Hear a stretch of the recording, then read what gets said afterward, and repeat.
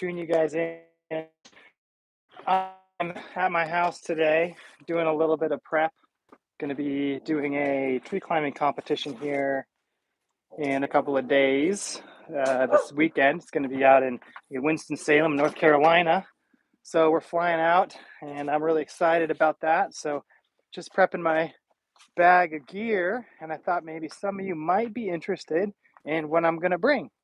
So this is your heads up. If you happen to catch this, I'll pick up this live video again in a few minutes, and hopefully some of you can tune in.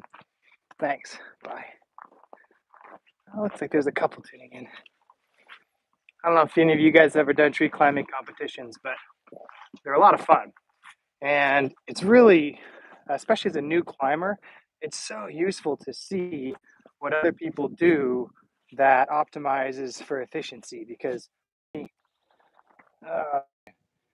my data, I probably lost you guys. Someone had a good question though. What's the format of the climbing competition, Aaron? That's a good question. So this is one of the TCIA climbing competitions. So it kind of goes, it's in two parts. The first part is essentially it's kind of like a preliminary for everyone. So everyone goes through and they will basically try 5 different events.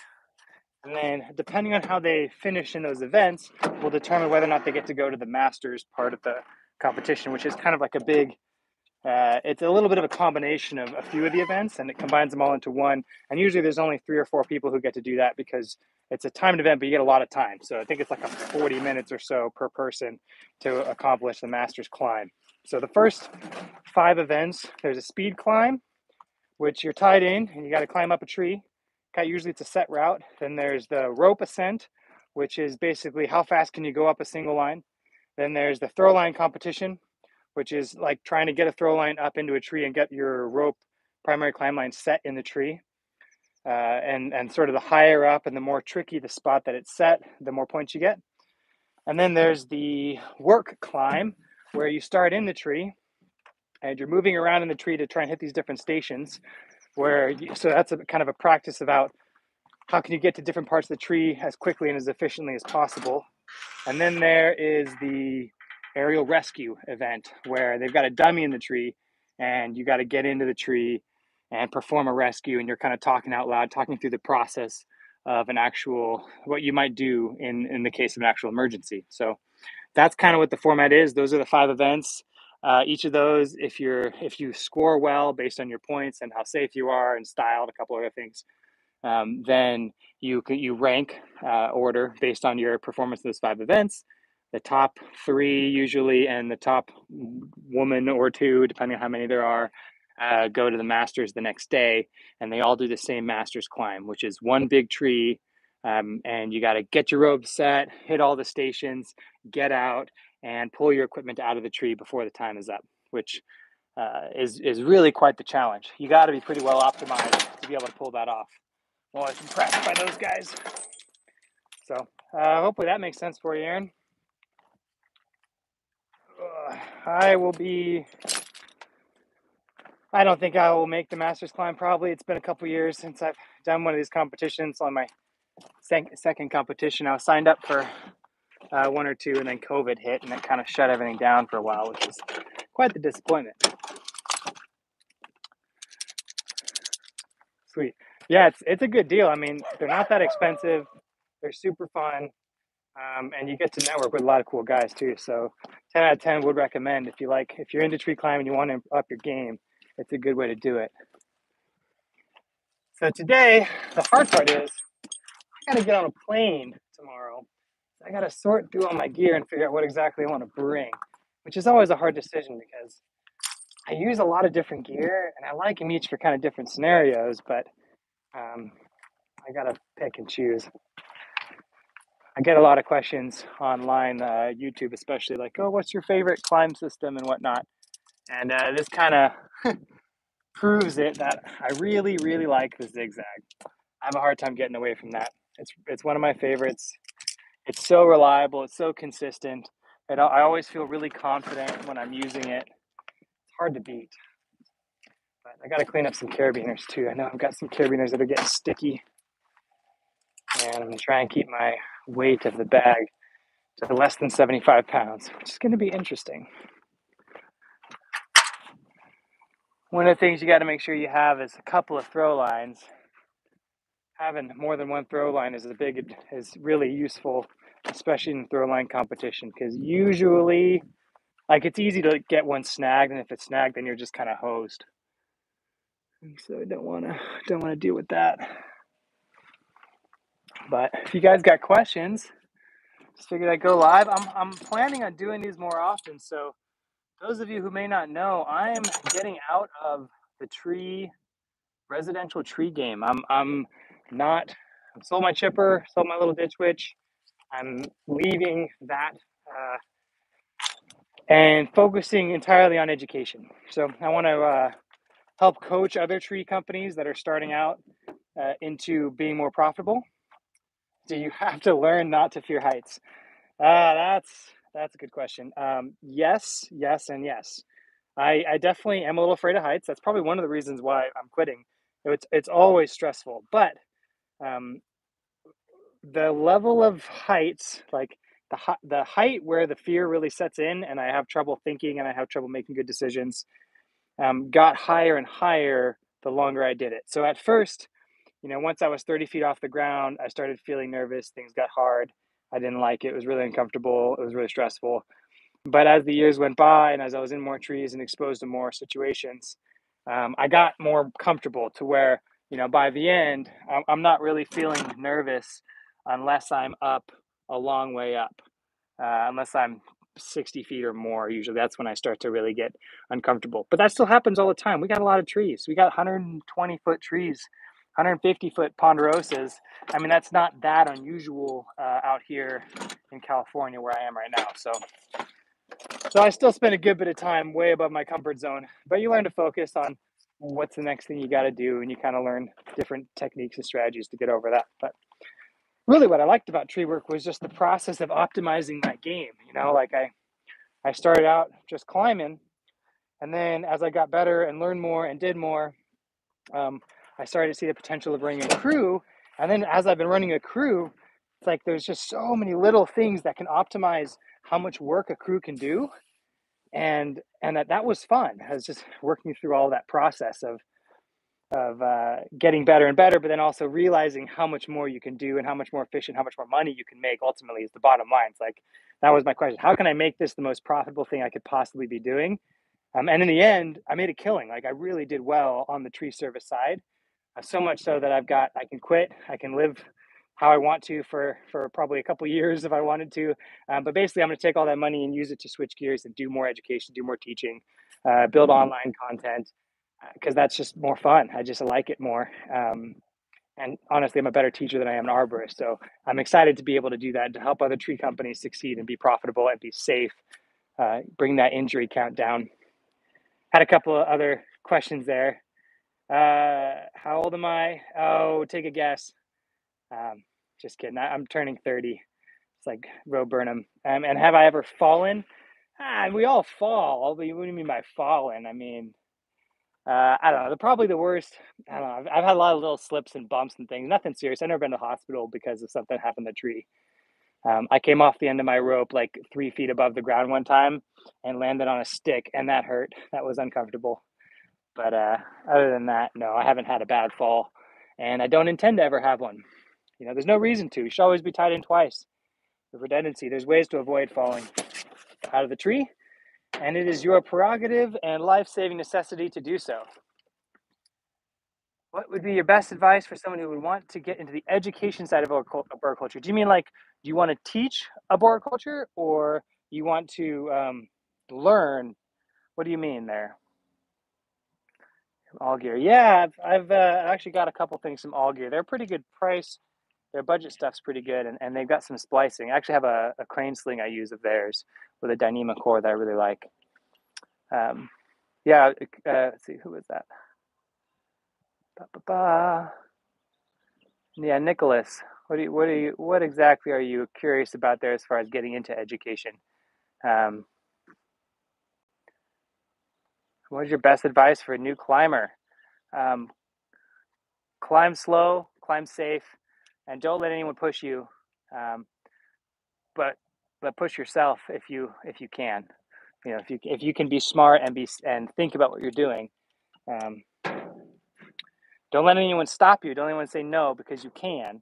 It's just a matter of being safe about it, right? Yeah, take your time. There's no reason to better to go slow than be dead, right? This the game of tree work is a game of controlling the variables, right? So trees are hazardous because there's so many potential things that could happen, and your job as a tree person is to minimize the number of things that might potentially happen so that anything that can happen is acceptable, right? For example, if you're going to fall a big tall tree, well, I could cut into a bunch of little pieces, but then any one of those little pieces might bounce and cause a problem, or maybe they'll snag a rope, or maybe they'll land wrong, or whatever. But maybe if I fall the whole tree, then I can put it in one spot. Well, if I can't be sure about where I'm going to put it, then I can set two ropes in it. And now I'm going to make sure that it's going to go in the one spot that I want it to. And so I've eliminated all the possible outcomes so that the only outcomes that are possible are ones that are acceptable to me. And that really matters when you're climbing because you want to eliminate anything that could happen that could kill you. Oh, yes, teach. Okay. Well, I don't know if I could help you figure out how to teach. This is something I'm figuring out right now. Um, you got to be excellent first. That's the hard part. Ideally, when you're learning how to teach, you got to know 10 times more than what you're teaching at any given point. This isn't something where you can a lot of sports you can kind of know just a little bit more than the crew. And that's okay because you could just stay one day ahead of the sports team and you could be an effective teacher. But that's just not the case in tree work. In tree work, you got to know so much more than what you're saying because you could very easily say something that puts someone in danger in a weird situation, and you really want to avoid doing that if at all possible, right?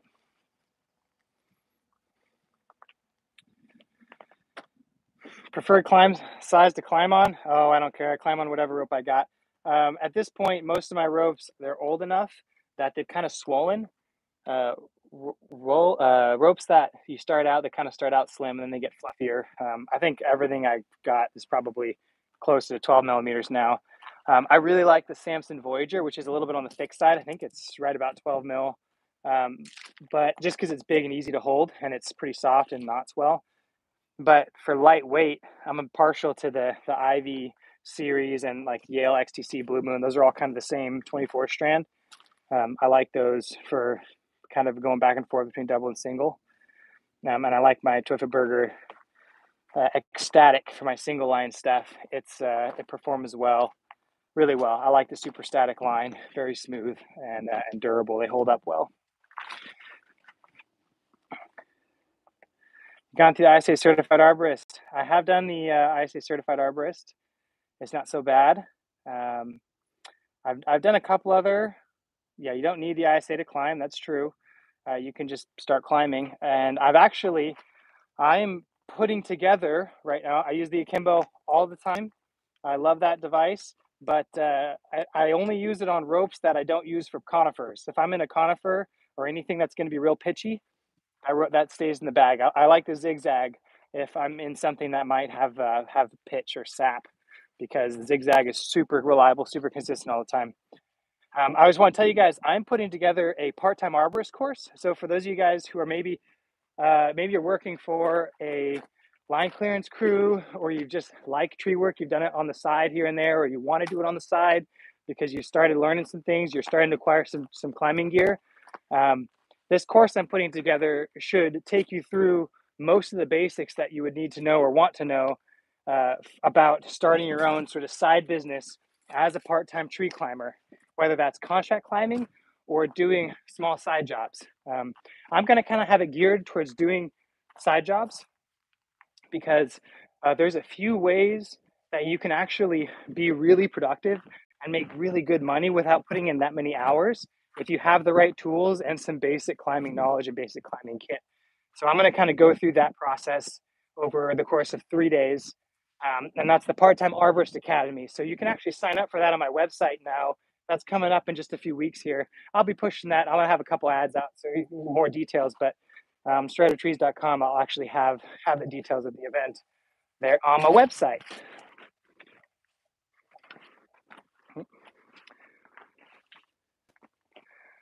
You know, the funny thing about the US here, especially with tree work, the academic side of things, that they're not that serious about it. So if you get a forestry degree, then you can kind of take some shortcuts, but it's not necessary per se. You can actually just start working and then end up getting the certifications you need.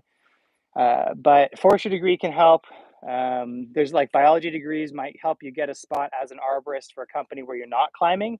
If you want to be a production climber, though, your best bet is just to start with line clearance. Those guys will get you some experience. They'll get you up in a tree, and they've got decent benefits. So that's a good way to get started out here. It's pretty easy to do. I mean, like the accessibility is not bad.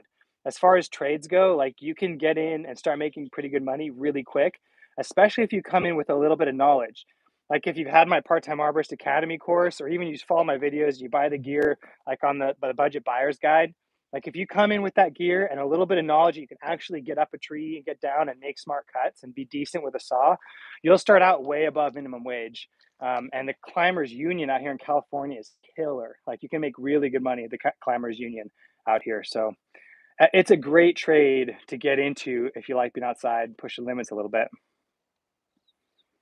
Would you consider climb on Cherry Bomb, Blue Cray, Small Gear? Yeah, those are both good lines. I haven't actually played with them. I've seen them a little bit. I'm from here in California, and my local arborist store actually has those, and so I've used them. But or I mean, I've seen them and I play with them in my hand, but I've not actually used them. They seem pretty similar to most of the other 24 strands. Um, I think they would probably work fine, and they're not that expensive either. So not a bad choice at all. They're definitely professional lines, so it's not like you're not going to go wrong. Not going to go too wrong. My one thing that I recommend, guys, especially if they're only going to have one climb line, is to have one that's not that stretchy, because some of them, like I had a Tachyon by Teufelberger, it's really nice in hand for double rope especially, but it's kind of stretchy, so it's just not ideal if you're going to switch back and forth between double and single rope. And I do a lot of single rope, and I highly recommend you learn how to do single rope technique. It's a huge efficiency upgrade. It's easier on your body, it's faster to get around, you can do multiple redirects without too much trouble, set it from the ground really quick. There's a lot of advantages to single rope if you can figure it out. Definitely recommend that. So I'm not sure how stretchy Cherry Bomb or Blue Craze is. I know that the Yale versions, XTC, Poison Ivy, what's the other one? There's a few different Ivy ones, Blue Moon. Those are all kind of similar with their stretchiness and hand feel. One year arborist program to climb for most companies and a bachelor's degree to teach. I see. Yeah, well, I mean, if you need the bachelor's degree, the thing is, and like Nicholas, the thing about our world today is that virtually all the information you'd want to know is available online. And if it's not available for free online, you could buy the books through any number of services. And so education, like you can be really, really well educated without a degree. And yes, while a company might want to see a degree, you as an individual can teach and be good and competent without necessarily having a company. And so that's what I did. I've been to school a few times. I tried to go to school for engineering, but when I ran the numbers, it actually didn't make sense compared to doing tree work. And so I just stuck with tree work, and I'm glad I did at this point. But I just started teaching. I started the YouTube channel. I started telling what I knew. And as I've learned more, I've taught more, and it's gotten more professional, and I've gotten more advanced. Um, and it's expertise that I've learned on the job. And now I try to stay away from areas that I don't know. Like I'm not really good with the horticultural side of things. Like I'm not going to be able to I'm not the best guy to teach someone how to transplant properly. Even tree care, like I can do some of the basics and I know some general rules, but I'm not a great tree care resource. So I just stay out of those arenas that I'm not as familiar with, and I have connections that I will forward those people to if they want to know. And people appreciate the honesty. There's no shortage of people who will BS about something they don't know. But if you stay in your zone of expertise, stay with what you know, then that's worth doing. Like you can teach what you know, and that's important. Problem the akimbo on ecstatic, such a rope displacement. I haven't had issues with it other than when I've got a little bit of sap in it. So right now my ecstatic rope isn't totally clean. And so I don't actually use it on that one with the akimbo because the akimbo is super picky about having a clean rope. I'm not even going to bring the akimbo on this climbing competition because it's just touchy.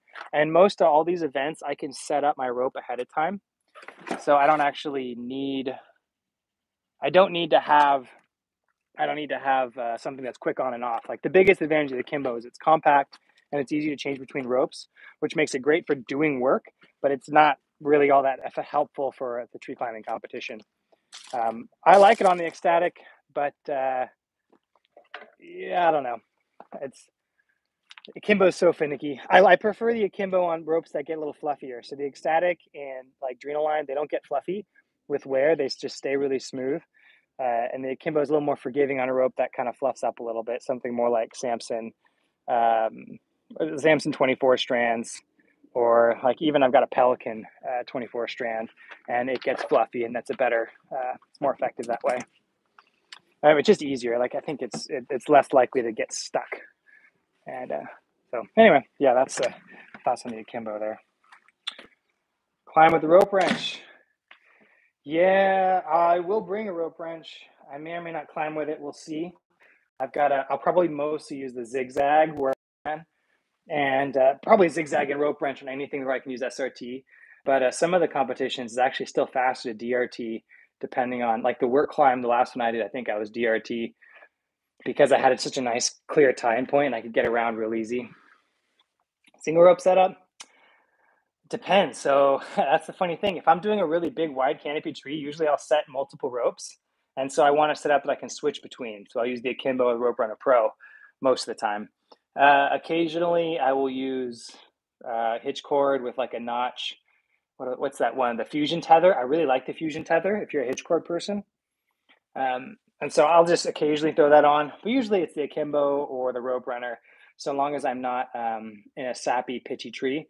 If I'm in a pitchy tree, like if I'm doing, like I'm using single line to work a big spar, like I'm doing a big pine removal, 100-something foot pine, and I want to be able to get to the ground, and I don't have a 200, I don't want to use a 200-foot rope, I will choke. And so I'll use it, but not super frequently. I will bring it for this climbing competition though, because it's a good, quick single rope device. I'll also bring the Taslov 2. I don't know if you guys know that. This is one of those climbing competition things. I'm not crazy about it in actual work, the Taslov. It's just too on-off. It's not intuitive or particularly ergonomic. But for the speed ascent climb, it's the fastest one put on the rope. So I like to use it for that.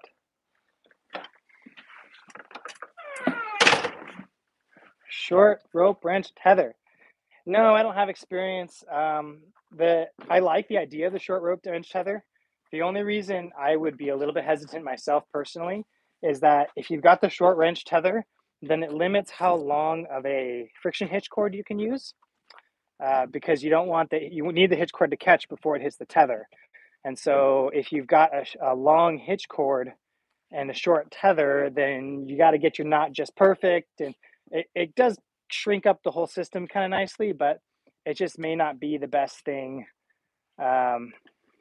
in every scenario. If you've got a system that's dialed, like which hitch cord works with which rope, and that your friction hitch is nice and short, I think that's a good way to go.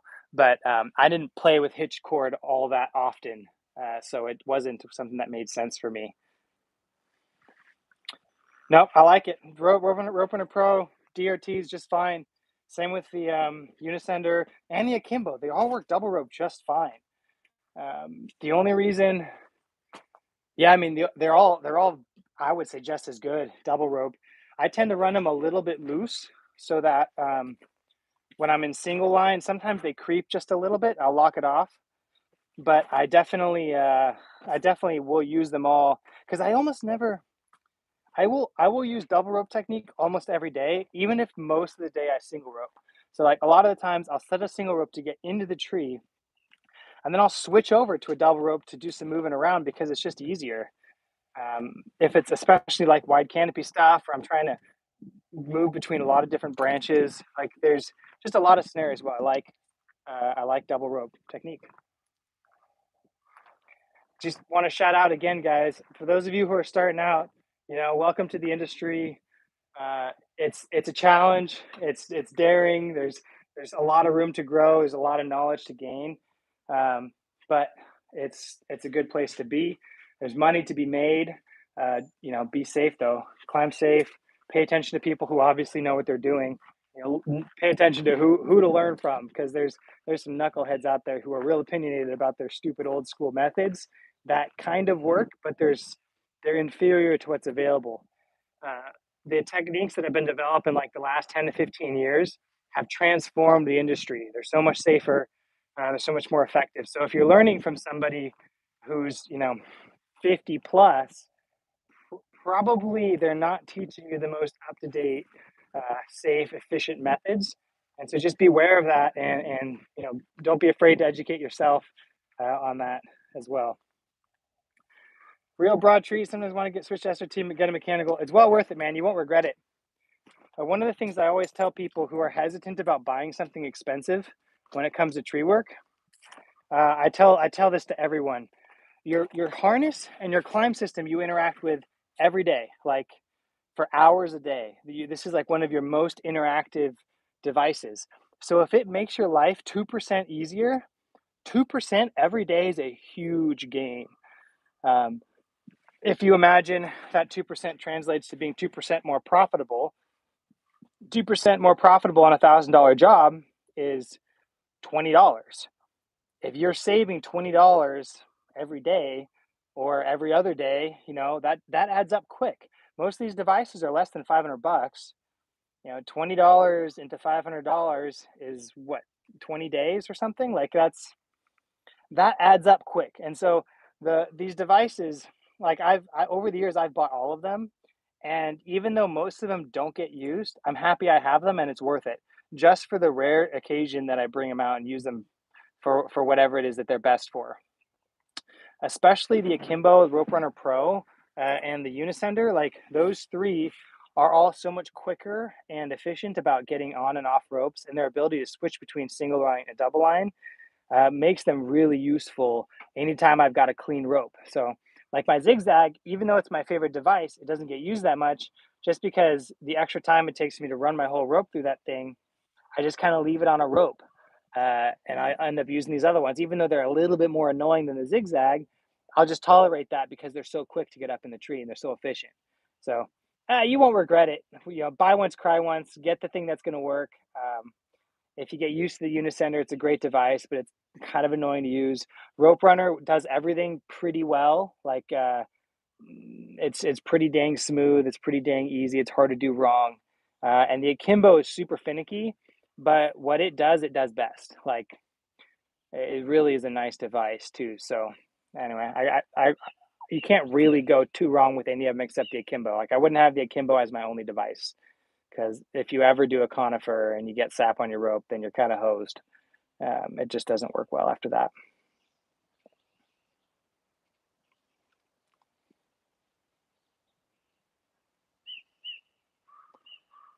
Well, guys, thanks for checking in. Hopefully some of that was useful for you. Like I said, I'm going to get ready for my climb competition here. If you check back another half an hour, 20 minutes, I'll have it all laid out, and I'll show you what I'm going to bring, and make some kind of talk through why I chose each piece, and hopefully that could be helpful for you. But anyway, it was good talking to you guys. Stay safe out there, and I will catch you next time.